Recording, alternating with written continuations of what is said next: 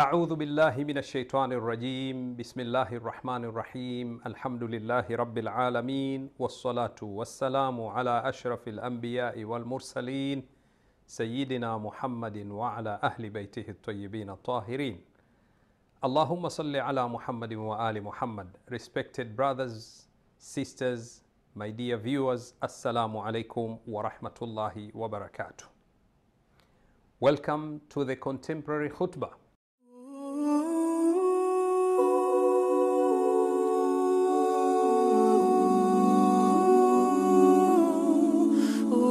Alhamdulillah, today also we have another interesting discussion, and this discussion is about something which is so personal. Personal to the level that whenever you miss that touch, personal touch, you feel that something is missing within your life. What are we talking about, and what are we going to talk about today? Of course, it's something which benefits you as well as me and the whole community. So welcome, dear brothers and sisters, in our today's discussion, which is about Al-Munajat. When we talk about Munajat in Arabic language, we find that there are words which are closer to one another. And sometimes if we are not careful, we may use one thinking that we are using another one. What I mean by this is the issue of supplicating. When we talk about supplications, there are many ways how to supplicate, how to ask Allah subhanahu wa ta'ala. And when I talk about supplications, I mean when we ask Allah subhanahu wa ta'ala to do something for us or to stop something to happen in our lives. There are many ways of supplications. But however, the one which we are talking today is known as Munajat, which comes from Unaji. When you do Munajat, means you talk to Allah subhanahu wa ta'ala. As I said in the beginning, this discussion is very special because Munajat is a special way which you use it to talk to Allah subhanahu wa ta'ala. Most of the time is when you are alone. Most of the time is when you want to whisper. And that's the word, munajat. You whisper to who? To Allah subhanahu wa ta'ala. Question. Allah subhanahu wa ta'ala hears. He is as-sami', the all-hearing. Whatever we say, whether it is loudly or silently, or even if we don't say, Allah subhanahu wa ta'ala knows. يَعْلَمُ خَائِنَةَ الْأَعْيُنِ وَمَا تُخْفِي الصُّدُورِ. Allah knows the tricks of the eyes and that which is concealed with our hearts. Allah is aware of that. But then why do we need to do munajat? Why do we need to whisper when we talk to Allah subhanahu wa ta'ala? There is a reason there, and we are going to talk about this. One of the reasons when we talk about munajat, normally munajat, as we have seen from our Imma al-Athhar alayhimus salam, beginning of course with the Holy Prophet Muhammad sallallahu alayhi wa alihi wasallam, they will do the munajat in the middle of night, when people are sleeping, when there is silence. No one hears what you say except Allah subhanahu wa ta'ala. It is through munajat they come closer. Of course, Rasulullah, his level was so high. Amirul Mu'mineen alayhi salam and his children, A'immatul Athhar, and the mother, Fatimatul Zahra of the A'imma, of course, their level was so different compared to us. When we talk about munajat, it is for you and me. When we sit down to communicate with Allah subhanahu wa ta'ala, we communicate to tell Him what we want. We whisper to Him. We don't want anyone else around us to hear what we are talking with Allah subhanahu wa ta'ala. This is munajat. But when we do munajat, we need at the same time to think, what am I doing? I'm asking Allah. I'm whispering to Him. What will be the answer from Allah subhanahu wa ta'ala? It's very important. However, when we look at the munajat, it's not like just dua, oh Allah give me, oh Allah bestow upon me, and Ameen, Ameen, Ameen, and then that's it. Oh Allah, keep this away from me, and so on and so forth. No. Munajat, you explain, first of all, that you know who are you whispering to. You mention his merits. And then you come to mention about the understanding of your position. And then you talk to Allah subhanahu wa ta'ala. Why do we need to talk to him? There are many reasons. One of the reasons is that we show that humility. We show humbleness. Anyone who wants to be closer to Allah subhanahu wa ta'ala needs to show humility.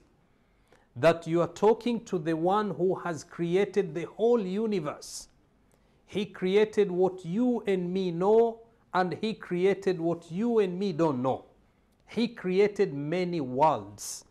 Not only this world which we are living in. He is Rabbul Alameen. Remember when we recite Surah Al-Fatiha, say Bismillahir Rahmanir Rahim, Alhamdulillahi Rabbil Alameen. Alhamdulillah, all praise, Rabbil Alameen. Lillahi belongs to Allah, Rabbil Alameen, who is Lord of the worlds.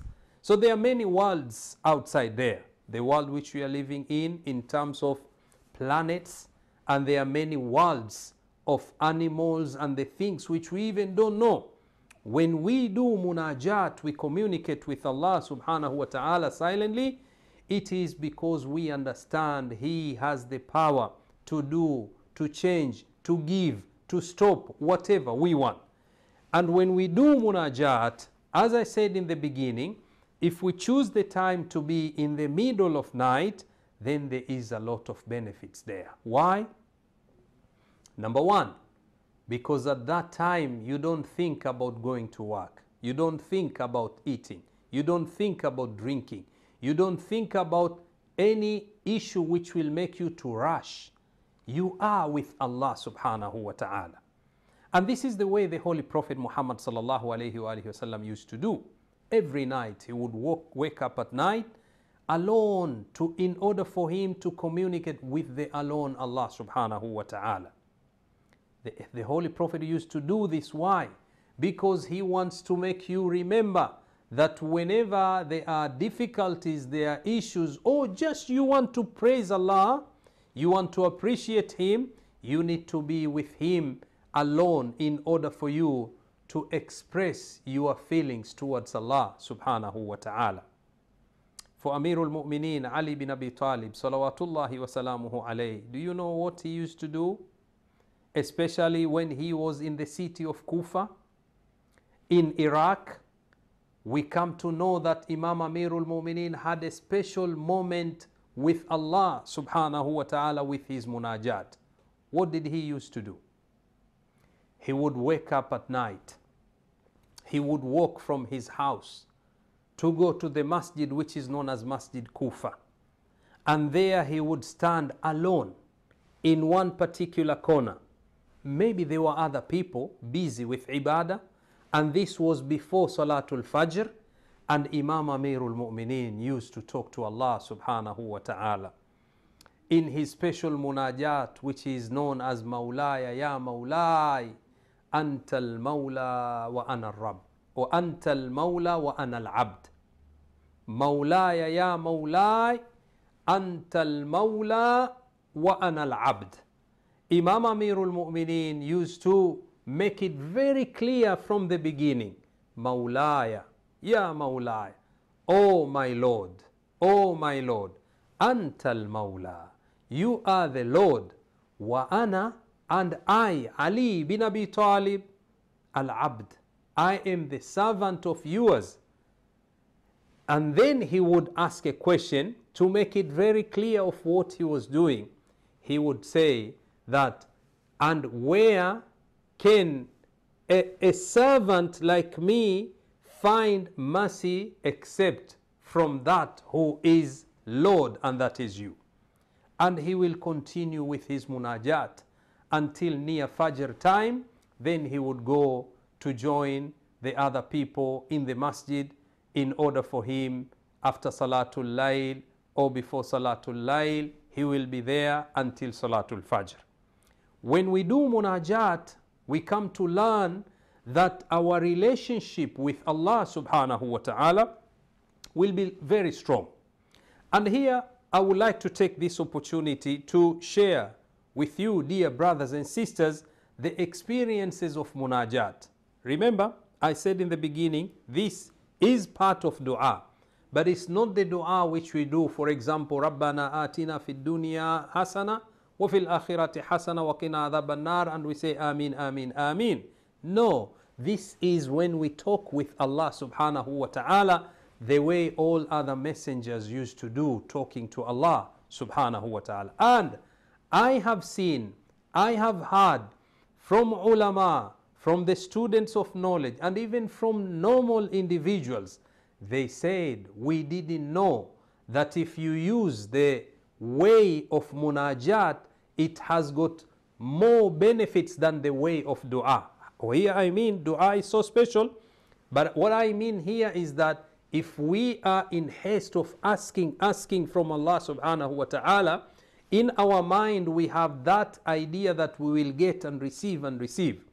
But the munajat is the other way around. Whether you receive or you don't receive from Allah subhanahu wa ta'ala, you are ready to communicate with Allah subhanahu wa ta'ala. And it is this communication between us and Allah subhanahu wa ta'ala which will build us to become different people. Imagine you wake up at night in your house, even if you don't go to masjid, you are in your house and you wake up, you perform your wudu. Either you take shower and wudu, or you take just wudu, you sit down and then you communicate with Allah subhanahu wa ta'ala. Whether there is need or there is no need. And especially when you just express your feelings towards Allah subhanahu wa ta'ala. The way we have heard from other people that the experience was so special, it will be special to you too. But there is one imam who used to do his munajat. His munajat was so special. Do you know which imam is this? Of course, this is Imam Ali ibn al-Hussein Sajjad Zainul Abidin alayhi salam. He is Zain al-Abidin. He was the ornament of all the people who do worship. The ornament of those who worship Allah. Sajjad, he used to do a lot of sijda. The fourth Imam alayhi salam, in his book, which has been compiled by people, which is known as Sahifa as-Sajjadiyya or Sahifa as-Sajjadiyya al-Kamila, Imam alayhi salam would do his munajat, and there are many munajat in that particular book. I recommend to you, dear brothers and sisters, to read this particular book. There are many types of munajat. For example, when we take today in Sahifa Sajjadiyya, we come to learn one munajat which Imam Sajjad alayhi salam used to do, and this is known as Munajatul Muhibbin. What a name! Munajat al-Muhibbin. What does this munajat says? Munajatul Muhibbin is the whispering of the lovers. Here we see Imam Sajjad alayhi salam expresses his love towards Allah subhanahu wa ta'ala. Allahu Akbar. You look even at the title, then you come to know that this particular Imam was so special in terms of his wordings.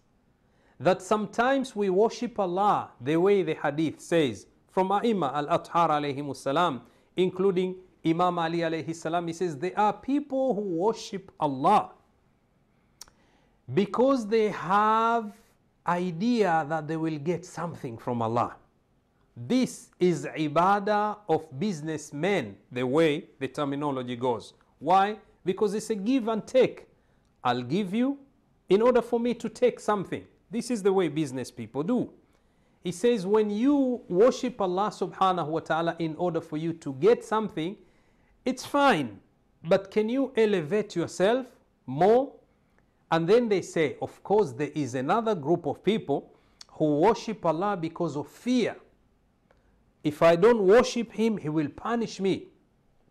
He says this kind of ibadah is ibadah of slaves. People who are slaves, they do whatever they do for fear. If I don't do it, I'll get punished. This way of ibadah is not the best ibadah. The best ibadah is where you worship Allah subhanahu wa ta'ala, not because you do business with Him, not because you fear Him. It is because He deserves to be worshipped. And Imam Sajjad alayhi salam will bring these topics in his Munajat. For example, this one, which is known as Munajat al-Muhibbin, the whispers of the lovers. See in the beginning what Imam alayhi salam says, and this you can find it in As-Sahifa Sajjadiyya or Sahifa Sajjadiyya al-Kamila. Imam alayhi salam says, Ilahi, Ilahi, man dha alladhi dhaqa halawata mahabbatik farama minka badala. Allahu Akbar. Imam alayhi salam says, oh my Lord, Ilahi, man dha alladhi dhaqa halawata mahabbatik, who is there who has tasted the love, dhaqa halawata mahabbatik, the love of your, the taste of your mahabba. Who is there who has tasted the taste of your love? Farama minka badala. And then he decided to leave you and go for someone else. See the way Imam alayhi salam says, who is there who has tasted the sweetness of your ibadah and then decided to leave you to go for someone else? See, as I said in the beginning, this is the way of munajat. It's not just dua, asking Allah to give you, to protect you from something. Imam alayhi salam says, Ilahi man dha alladhi dhaqa halawata mahabbatik farama minka badala. And then he says, وَمَنْ ذَا الَّذِي أَنِسَ بِقُرْبِكَ فَابْتَغَى عَنْكَ حِوَلًا. And can you tell me who is there who found peace, tranquility, and safety closer to you, Ya Allah? And then he decided to go and to find shelter, peace, and tranquility for someone else. You will never find that. This Munajatul Muhibbin shows love, that whenever you love Allah subhanahu wa ta'ala, you will not be able to love someone else. And whenever you come to know realization, that realization is very important. You become to realize the existence of Allah and the inayah, the ihtimam, the care and tender you get from Allah subhanahu wa ta'ala, you will not go for someone else. Imam alayhi salam, it is here he says, Ilahi faj'alna mimman istafaytahu liqurbika wa wilayatik. O Allah, ij'alna, make us to be mimman istafaytahu, among those you have appointed them, liqurbika wa wilayatik, in order for them to be near you and to go for your wilaya, to go for your love, in order for them to be closer to you. Wa akhlastahu liwuddika wa mahabbatik. Include us among those people you have made them to have ikhlas in their hearts, and they decided to go for your mahabba and mawadda, to love you and to be there closer for that compassion which you give to them. This is the munajat of al-muhibbin. When we talk about the munajat, we come to learn that of course at the end there will be dua. And that dua is to ask Allah subhanahu wa ta'ala after you have shown that way of appreciating Allah subhanahu wa ta'ala. Within the school of Ahlul Bayt alayhimus salam, we have many munajat. Munajat al-shakirin, munajat al-muhibbin, and so on and so forth. These munajat are so important for us to recite them.